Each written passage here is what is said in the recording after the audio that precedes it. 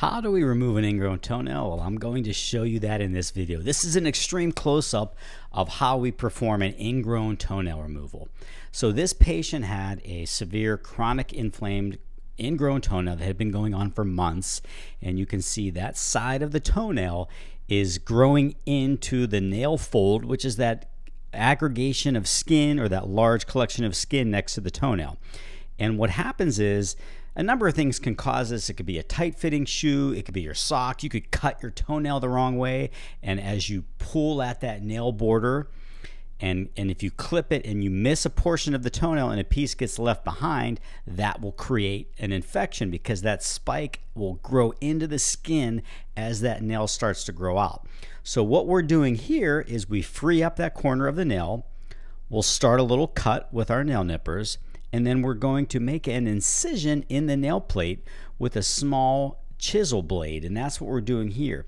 We're slitting or making a cut in that nail plate with a small blade all the way back under the cuticle, or what we refer to as the eponychium. And once that's cut the whole way, we want to make sure we go all the way under the cuticle, because if we don't, we can leave a portion of the nail matrix or the area that forms a toenail behind, and that can get inflamed. So that's all been cut, and you can see we're now going to grab that portion of the nail plate. We twist it away from the nail fold, but this one was so irritated and inflamed, and the patient had been picking and cutting at it, that it's coming out in pieces. So here we're getting another portion, and this is interesting because as you see this here, as that portion is coming out, you're going to see a small portion remain. And this is very crucial to any of my residents or other practitioners that are just starting to do this watching. If you leave behind that proximal portion of nail plate and you don't get all of it out, it can act as an irritant to a patient that's recovering from this. So you're going to see that portion here in just a second. Most of the nail is gone, but you'll see there's a small portion that's still hidden under that eponychium, and I'm going to demonstrate that here as this physician is getting that portion out. So there's still a little small piece that remains, and as you do enough of these, you'll be able to tell that.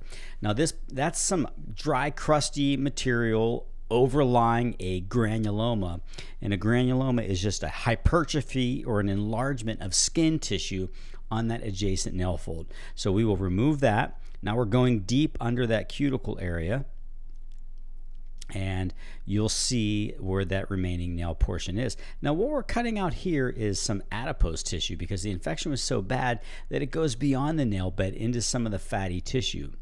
And you want to make sure you're cleaning out any debris, because any of the nail spicules get left behind, that can act as another site for bacteria to accumulate on and create an infection.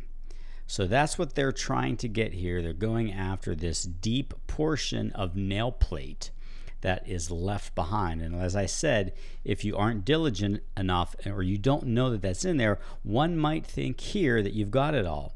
But if you've done enough of these and you look and inspect, you really want to inspect under that eponychium, you'll see that small portion.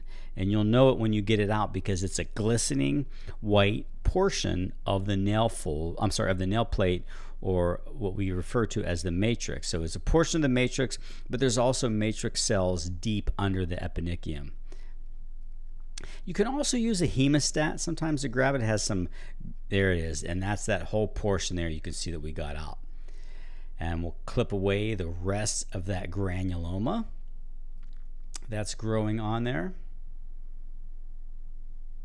and some more of the inflamed adipose tissue, or that hypertrophic tissue that's growing under there. You want to make sure you get all of that out, and that will allow for the infection and the inflammation to calm down.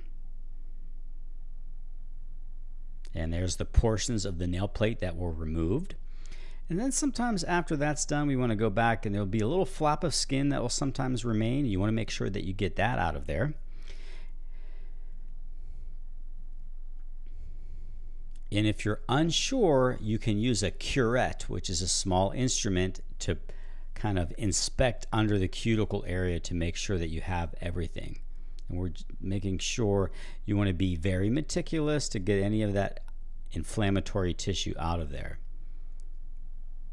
You can see some more of it's coming out now. And that's it. Once all that's out, we'll put some antibiotic ointment on, a gauze bandage, and the patient will start soaking it twice a day in warm water and Epsom salts and Neosporin in a Band-Aid. Hope you like this video. Make sure to like and subscribe for more. If you have any questions, drop them in the comment section. If there's anything you want me to post, any of the surgeries you want to see that we do, make sure to drop a comment below, and I will try to get those uploaded for you.